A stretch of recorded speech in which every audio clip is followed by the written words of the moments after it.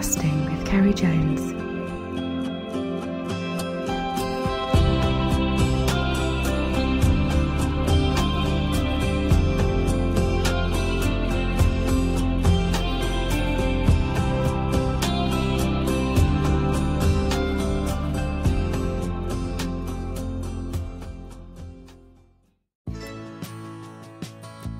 Hi guys, and welcome to this week's podcast. This week's guest needs no introduction really, for he is one of the biggest names in the sport. He called in to visit me this week, but he doesn't actually live too far away now, and he has just moved to Wales. In his words, it's back to the future, as he spent a lot of his childhood here. He talks of his recent award with the American Fly Fishing Hall of Fame. Fantastic achievement.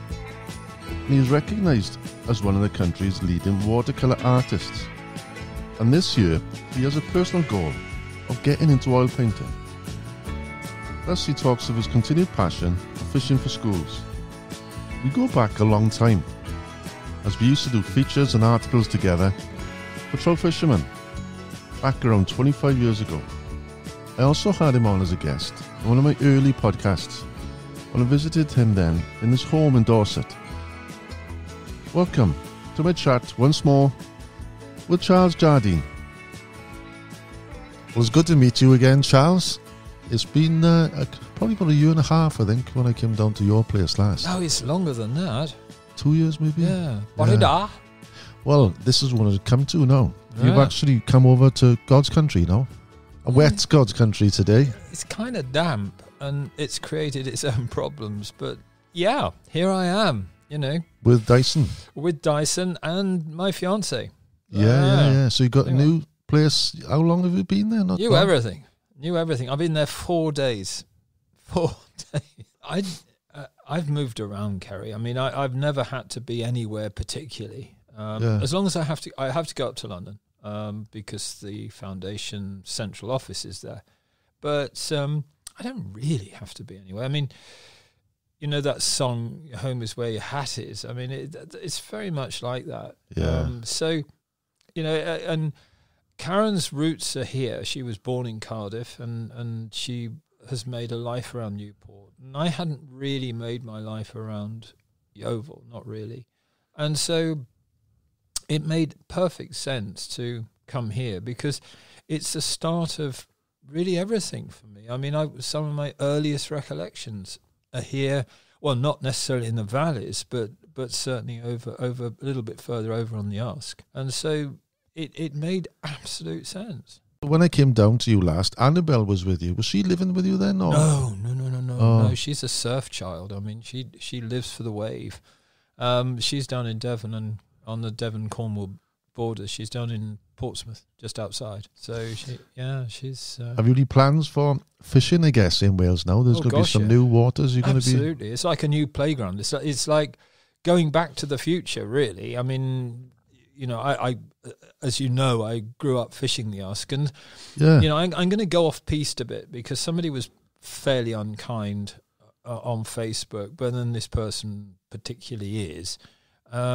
And said, "Oh, you said derogatory things about the Welsh." Well, I never have and never would because there's part of my soul. I mean, my earliest recollections were people from this valley fishing the Usk and tying flies in their fingers. And, you know, those fingers, Ceri, were stained with the coal face that's just dotted around where we're speaking now. And, you know, I've revered not only the anglers of this area, but the fish that populate this area. You know, for me, it's a rekindling of a love affair. Yeah. It really is.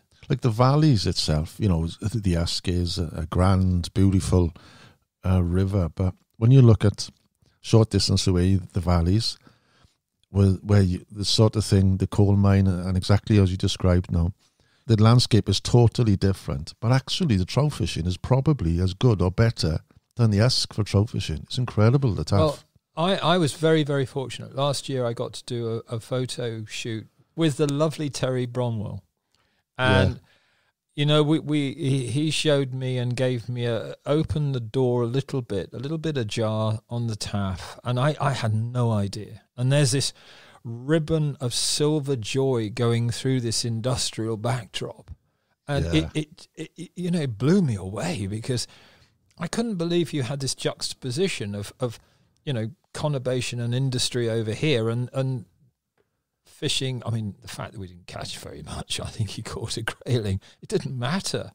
It actually didn't matter. And there he is taking these wonderful photographs of the bird life and so forth. So he's an incredible photographer. He is a very good natural history photographer, and I think he's a lot better than he even thinks he is. Yeah. And a fisherman. He's one of the best in the country in the rivers. Without a shadow of a doubt. I mean, but that I was going to come to this, that this countryside has sculpted some of the most fantastic anglers that we've ever come across. You know, I grew up in the legend of Sweet and all these others. You know, and to watch Sweet cast was a thing of joy. I mean, well, beyond joy, beauty. I mean, and Sweet's tackle shop, that's moved. I mean, Gene's still there, I think. Oh, you didn't know? Everything was closed now. No. Yeah, everything in the shop went to auction. No. Last month. Are you kidding me? Even the shop sign. I don't know if you know Will Millard. I've heard of Will Millard. Yeah, he put a post up, and I'm not sure if he went to the auction or he put a bid in for this certain sign of the shop, which was like, it looks like basic, like hand painted. Yeah. You wouldn't think it'd fetch much, but he wanted to put a few £100 in it. It went for thousands. Really? Yeah. But I think that's what the tradition means. I mean, you had this tradition of Granham, and you had this tradition of March Brown, and you had this and you had that. So, far from feeling that I'm not a native, and I'm not. I mean, obviously I'm not, but it is sort of coming home, really. Was it Molly Sweet, the woman, or was somebody else? Yeah, there was Molly Sweet, but it was Jean. Jean, that's it. That had the shop after. I think she was the daughter. I'm not. Right. I think it'd be nice so. to chat with her, actually. Yeah, it would. I mean, and going in that shop. Did you ever go in there? No, never went. I thought I lived in chaos, but honestly. I mean, but she knew where everything was. I mean, if you went in there and asked for something about 40 years ago, you'd probably find it. I wish I did go. You've missed an opportunity. Yeah. I'm sorry to hear that, because it is a moment of my life gone. It'd been a photo opportunity. I like stuff like that, where the room is like full chaos, like you said, really, but organised chaos. Well, it was terribly organised. I mean, she knew exactly where things were. Yeah. No, she was great. I noticed as well, I had a quick squint at your Facebook page. Uh-oh.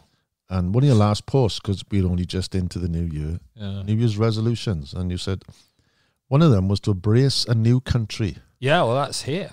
That's what you meant by it, I guess. Exactly what I meant. And, right.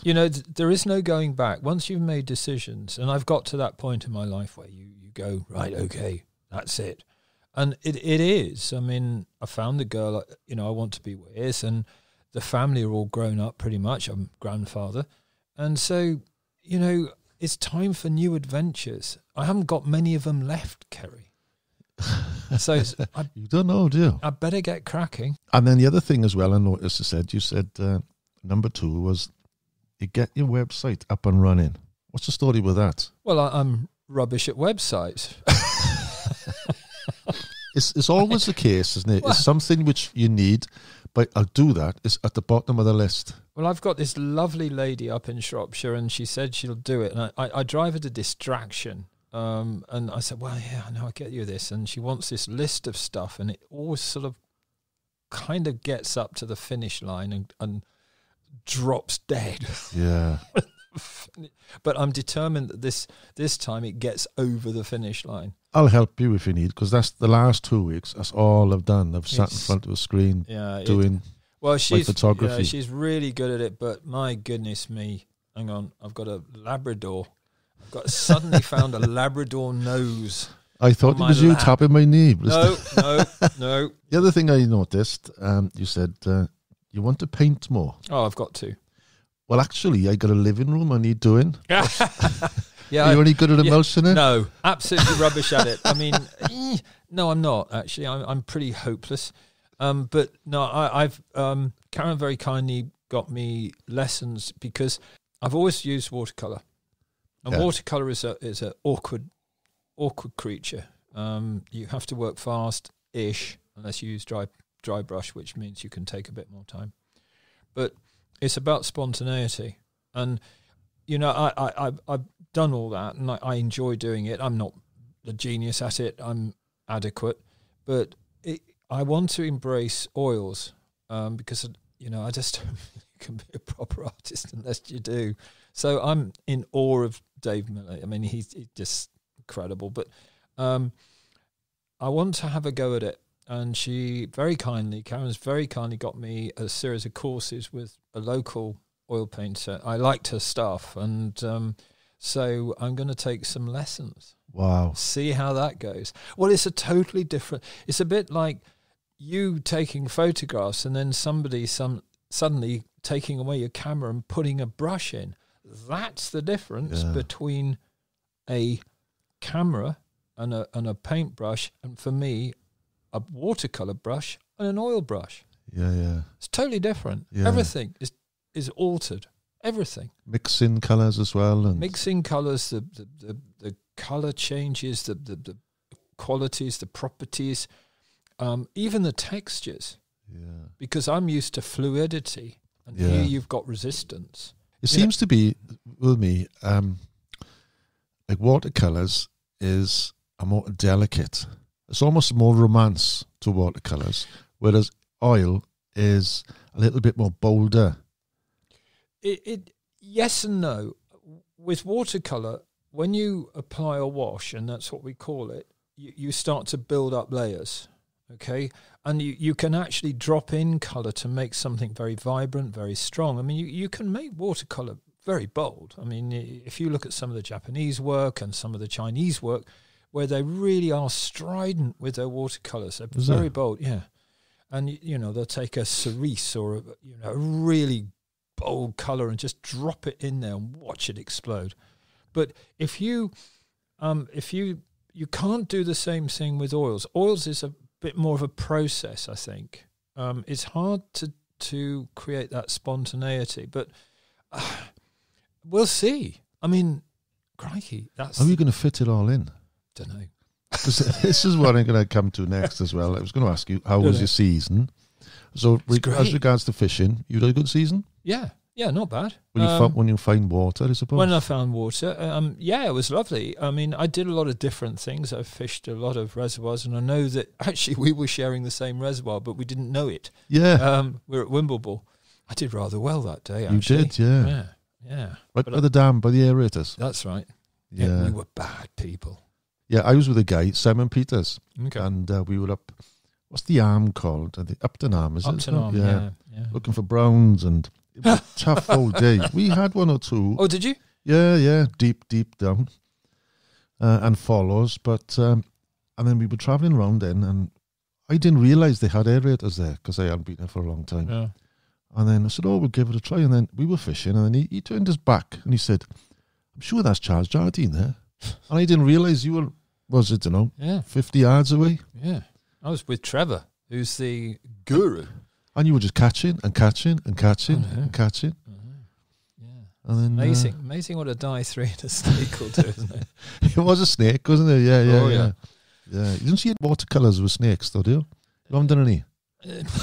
You will do shortly. But no, I mean, I've enjoyed the Froome too. I mean, I was fishing the Froome a lot last year, and I think we went down there with Annabelle to do some photographs last time. You had a grilling then? Yeah, but we had a lot of trout, and it that is the river of my soul. I mean, I talked about the Usk, but if I could only fish ever one river all my life, I think it would be the Froome. I just rather like it. It's a lot different to the Usk, isn't it? Oh, it's totally different. I mean, it's totally different to any river. Yeah. It's small. Fish will come up and take a dry fly readily.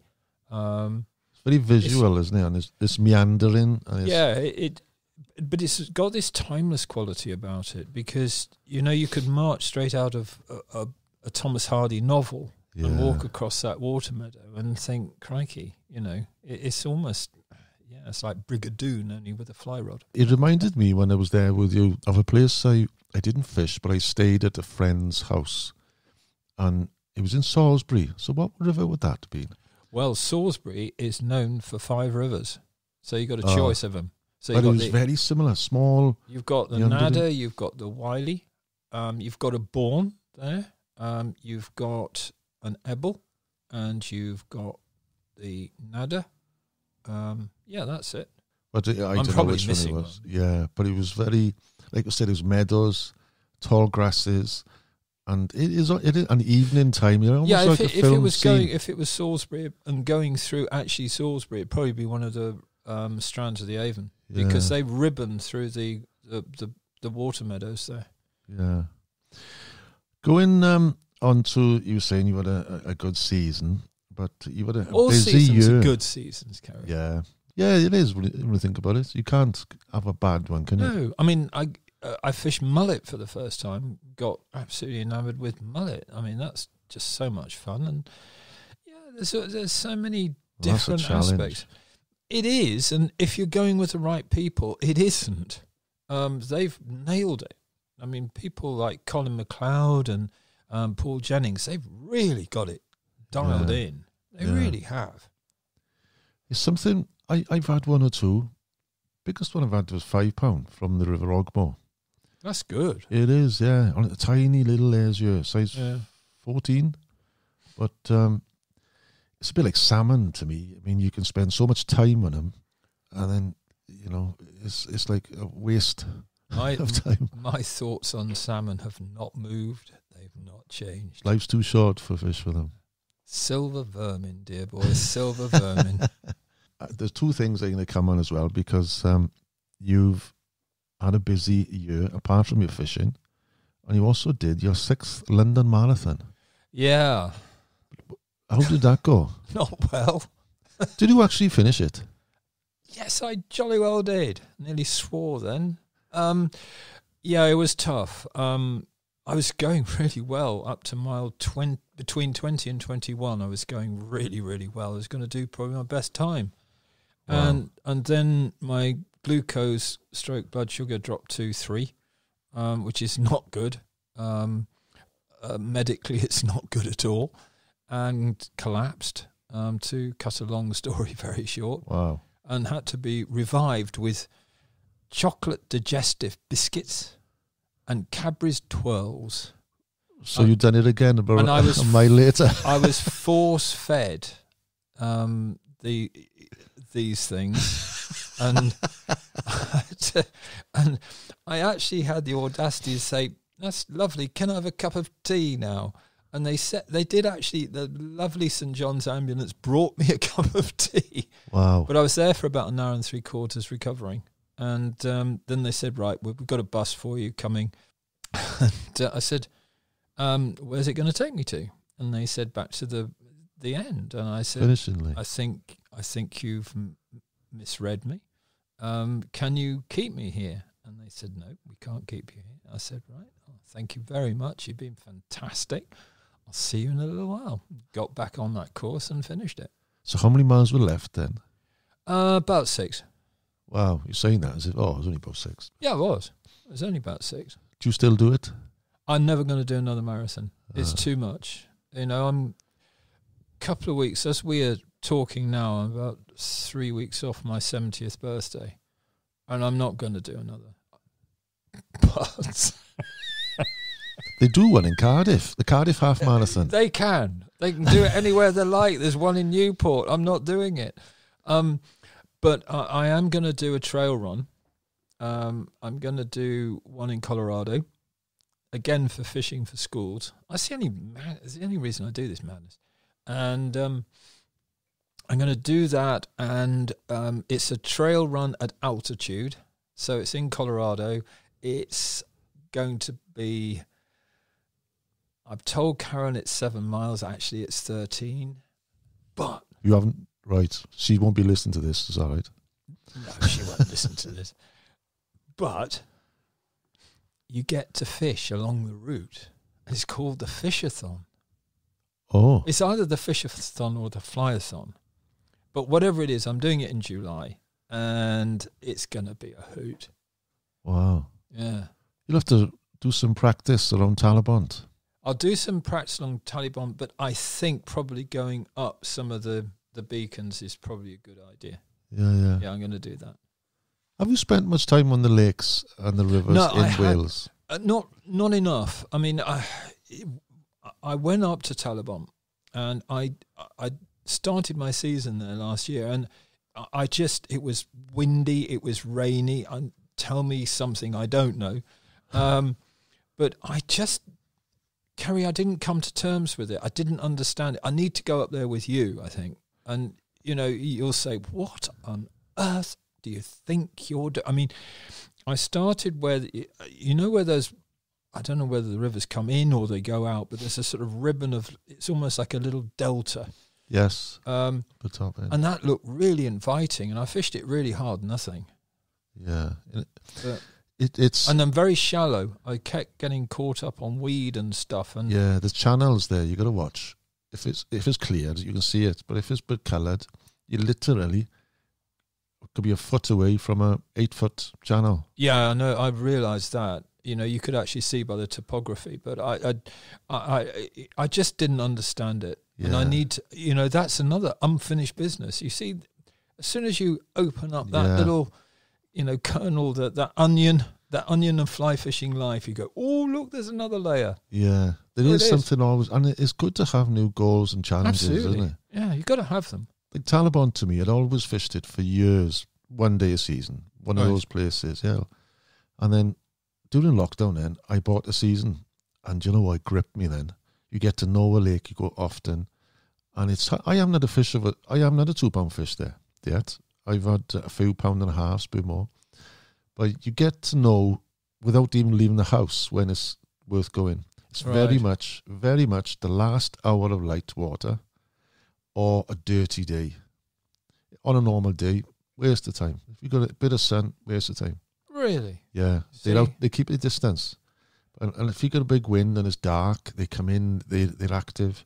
And the last hour of light, it can be awesome. I've had 6-8 fish in the last hour. Really? And yeah. So it's totally different to any other water I fish. Small really. And black it's got to be, isn't it, surely? Yeah, you will get, small traditional patterns like your black panel, Zulus and haresus and nymphs as well. Gelbacks are good. But most of the boys I know who has decent fish, up to £3 even, some of them. Blimey. They fish in big black tadpoles. Are they really? Yeah. Oh. Which is, I've done it once or twice, but I think you get to a stage in life, you like to catch fish by a certain method, not, right, if you want to catch a fish, you got to do it this way, Yeah. It's just enjoyable then for me, Yeah. But a goal I got to do this year, which I saw and I've never seen, you might have seen it somewhere. It was in April, if I remember right, and there was so many fish hitting frogs. I don't mean... Really? Yeah. No, I haven't seen that. Haven't you? No. And I've taken photographs as well, and there were half-eaten frogs all the way down the shore. Really? Yeah, and I could see, like fish hitting rainbows hitting fry feeders in Rutland or whatever. You see the crashing. Yeah. It was exactly like that. And I thought it didn't fry until I realised the big frogs, 3-inch frogs, 4-inch frogs. And so I know there's big fish in there. It's just getting them to take is the thing. Well, we've got to start tying those frogs. Yeah. That's what we got to do. And there's enough American patterns out there. I guess so, yeah. Why don't we try it? Yeah. April time now. Yeah, well, it'd be nice to do it. I'll get frogs spinning and whatever. Yeah. There you go. That's it. Another thing, and one of the things I wanted to chat to you about, and we were going to have a chat, another episode of podcast, a couple of months ago, actually, because you had a certain award. Yeah. And you had to go to America, the Fly Fishing Hall of Fame. I know. So what's the story with that then? Don't know. You said you got the wrong guy. Yeah, I did, pretty much. That's something special, isn't it? It was extraordinary. I mean... how did you come about? I don't know. I mean, I actually don't know. You get voted by a board. I mean, it's exactly like the Oscars, or indeed, I suppose, what they do with the Hall of Fame with rock and rollers. Apparently, I was chatting. It's a bit lovey and name droppy, darling. But I was chatting to Jamie Daughtry, which is Roger's son, and he said, "Well, what are you up to?" I said, "Well, I'm just nipping across to New York to pick up this award," and his dad was there, and he was in New York. No. If he had, I would have asked him to play. What's this, the fishery, is it? At Lake Down. Yeah. And because I pop down there occasionally because it's my old neck of the woods. But apparently his dad is really jealous, apparently. Is he? Well, not jealous, but I mean, he said, "Whoa, blimey. What, blimey?" You know. What did you say? Who are you? No. You don't even go there. But no, he's swing for you, would he? No, he wouldn't. But Roger is one of the most delightful people that you'll ever meet. I'd love to meet him. We'll make it happen. I mean, he really is a joy, and witty, committed, does so much for children in cancer too. Does he? Yeah. I was a massive Who fan.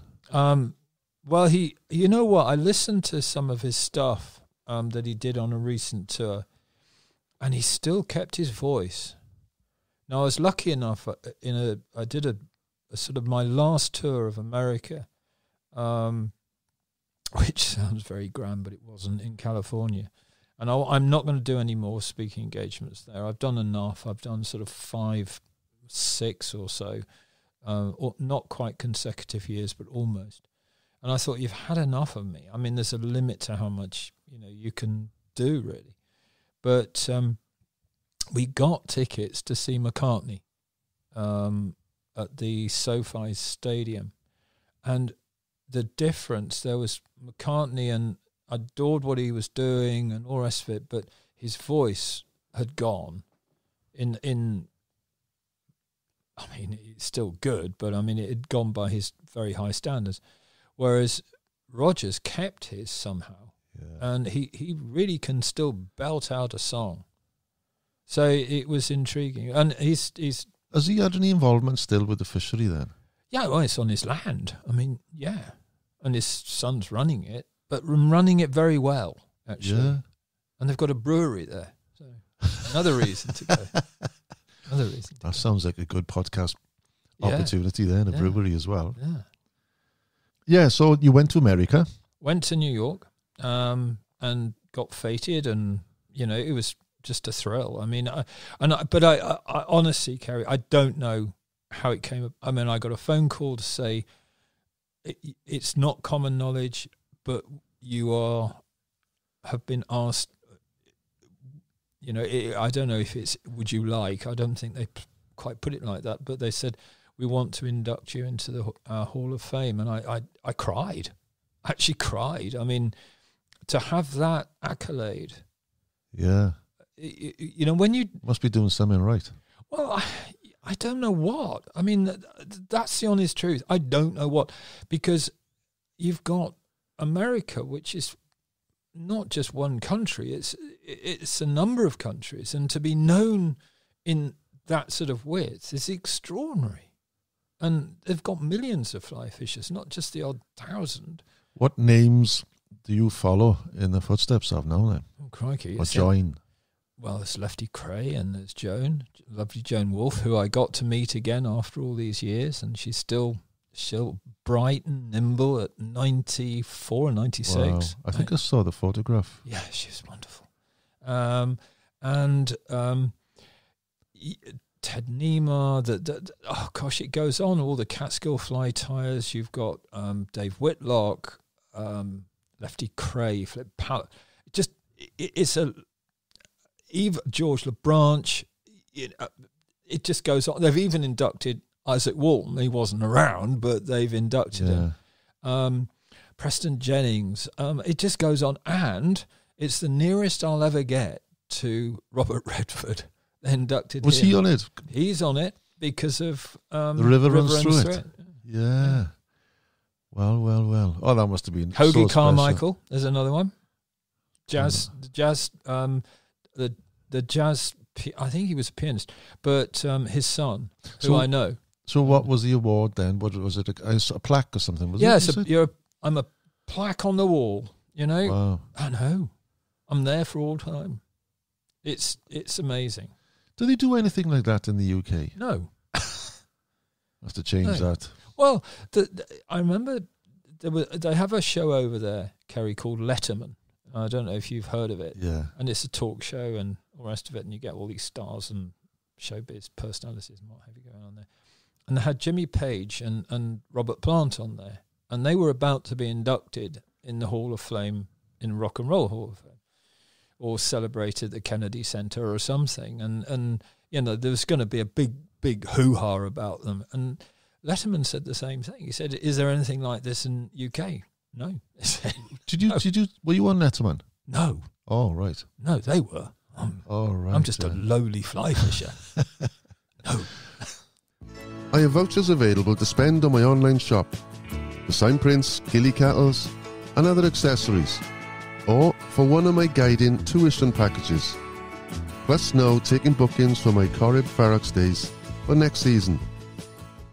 So what do you do with yourself now then in regards for work? Is you still doing the fishing for schools then? That takes up most of your time, yeah? Yeah, still doing it. Because I want to do it, because there's stuff there to do.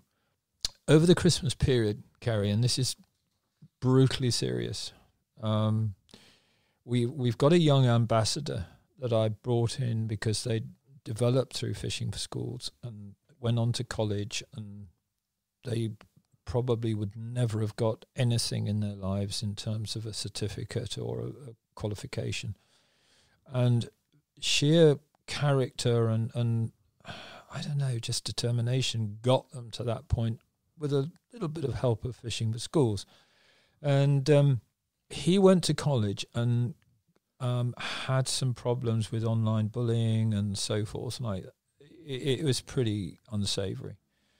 And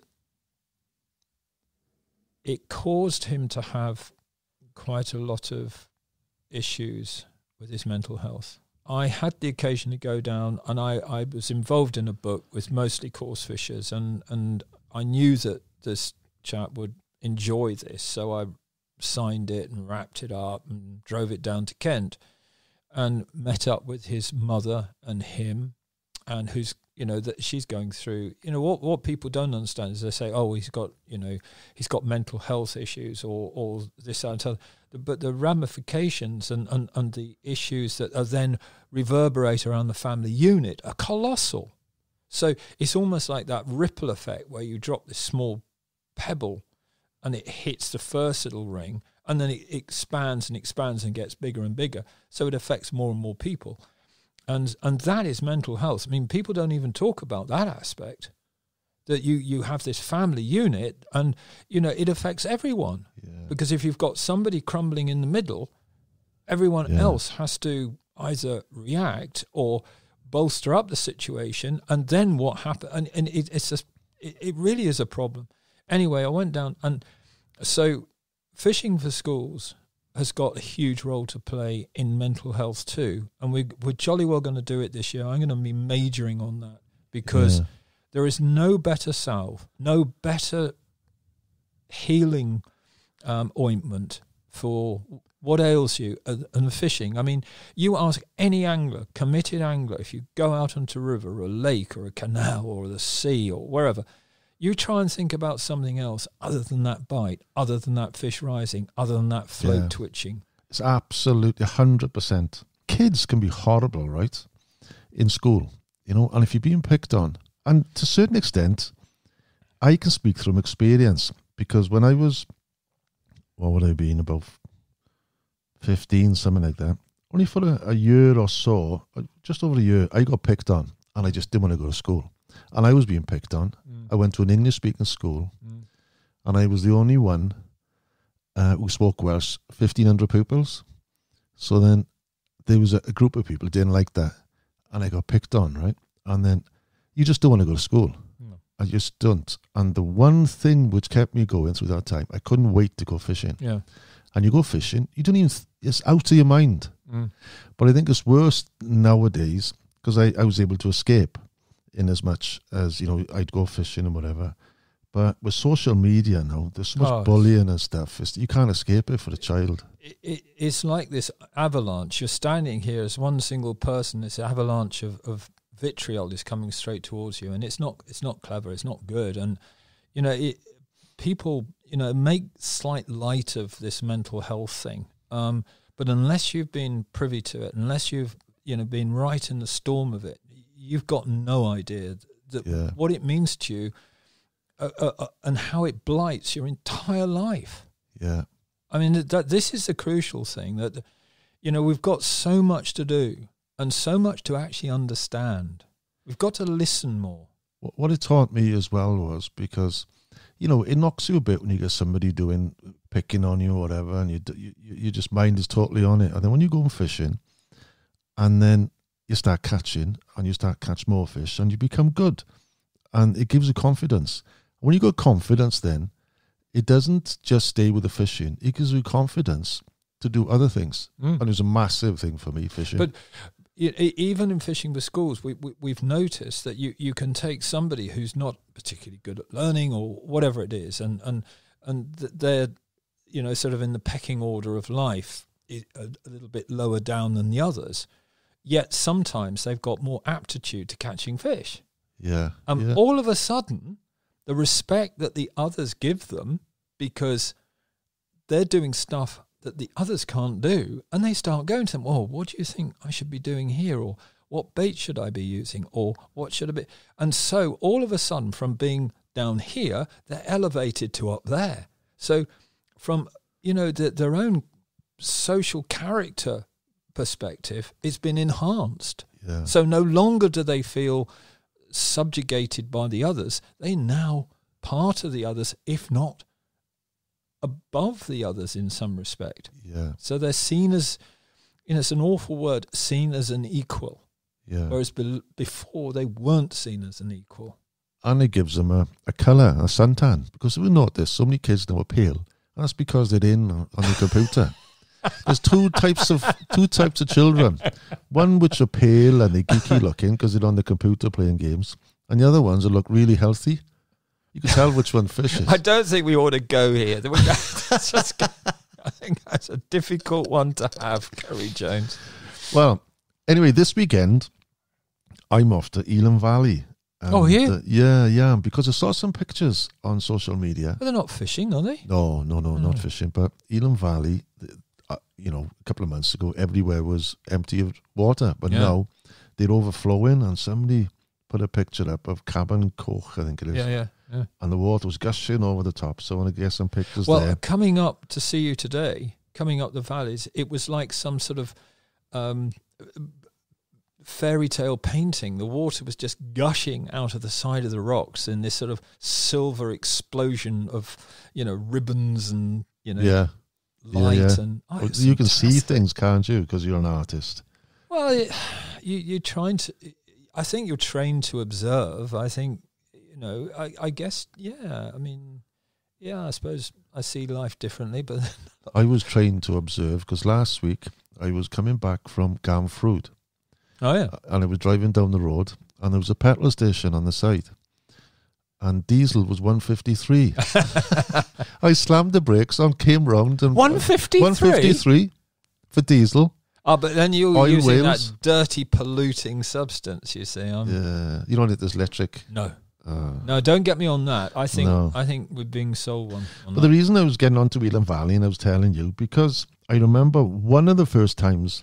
Oh, we met. You lived in Llanwrtyd, isn't it? Was it Llanwrtyd? Yeah. And I'm not sure if it was Didn't that weekend. stop raining there either. Yeah, no, I could imagine. But then I'm not sure if it was I came to your house once there. In fact, I come on to this other story, but I came to your house, and I was planned to go to Sweden actually the following week, and I had leaky waders. But as I went through the door, I noticed in your big, grand, lovely house, in the hallway, you must have had about 12 pairs of waders. Do you remember that? Yeah. And then I said, oh, I need a pair of waders. And you said, take your pick. Oh, fair play. You give me a pair of waders and go to Sweden. Did they leak? No, they didn't. Oh, thank goodness for that. But they were, I think they were. Must have given you the good pair. The thickest neoprene ones I've ever had. And I took them to Sweden. Did you know what? I must have lost a stone. Did you sweat a bit? And carrying them, because you wouldn't take neoprenes abroad now, would you? In a plane. I tell you what, I still wear them occasionally, especially if I'm float tubing, and that's when we met, because we were float tubing. With Chris. Yeah. Do you remember going that little tiny precipitous little road up to nowhere? Chris was panicking. Yeah, well, he always did. I mean, did you ever fly with him? Yes. Oh no, it was, I've still got sort of finger marks. We're gonna die. And you hit a bump. You hit a slight bit of turbulence. We gotta go. No, Chris, it's kind of all right. They've done this before. Now calm down. Bless him. I do miss him. Yeah. Wonderful editor. Wonderful. Yeah, he was very good, isn't he? Yeah. I remember we were flying somewhere. I'm not sure where it was, and I was on the aisle seat, and he was on the opposite side aisle seat. And there was a guy next to him had a panic attack. When we were taking off, they calmed him down, and when they were landing, and Chris, you couldn't look at him. Chris was like turned as much as he could, facing towards me, and he looked terrified because he. And do you know what? And I couldn't help him because I was just weak. There's this guy physically pulling his hair out, screaming. What? Yeah. And Chris was looking at me. He goes, "Why are you right next to him?" I can't think of two most inappropriate people to fly with. Who was with us on that trip as well was John Wilshaw. Oh, John was lovely. Yeah. John. Another great editor. No, do you know what? It's almost he's disappeared.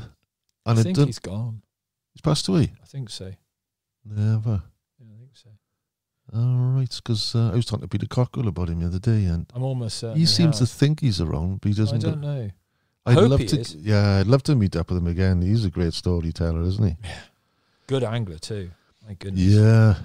I travelled a lot with him over the years, and then he just disappeared. But he was Welsh. Oh, he'd like to tell people he was Welsh. Yeah. Oh. I think he moved there when he was a kid, I think. All right. I know he on your website you said you got New Year's resolutions. But is there one thing, a goal which you want to do this year? Is there a goal I want to do this year? I did say, I want to be better at everything I do. And I think, at the age of, coming up for 70, I mean, that's a seminal moment in anybody's life. I mean, you do suddenly have that jolt of, crikey, I've been on this planet this long.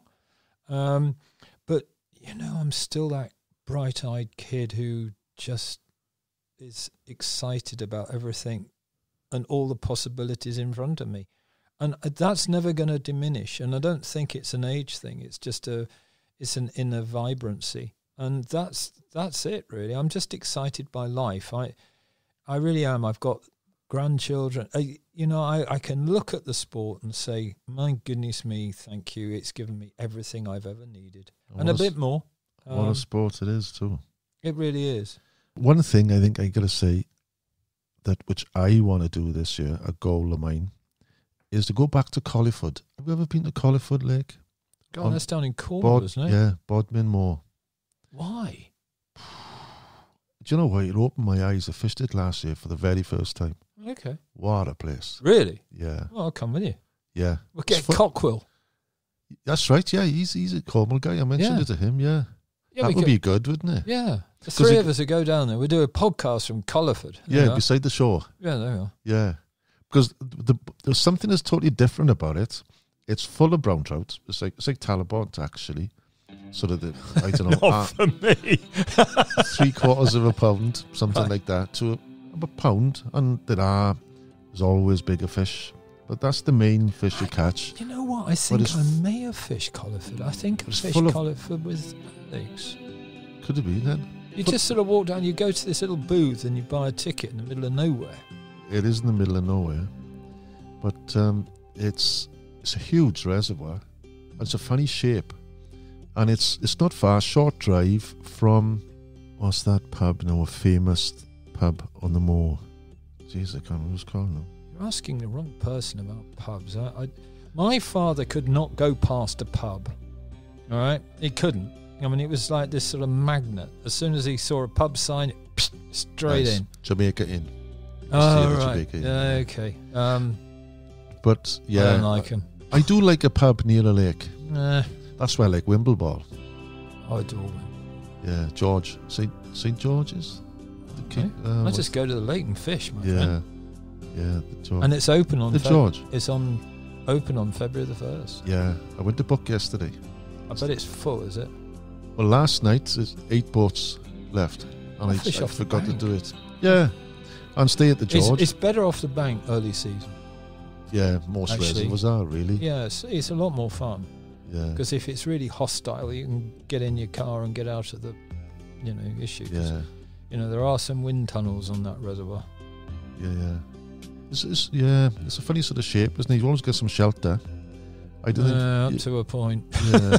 There's only so many bank spots you can fish from, isn't there, I think? Oh, you can fish all around it. Yeah.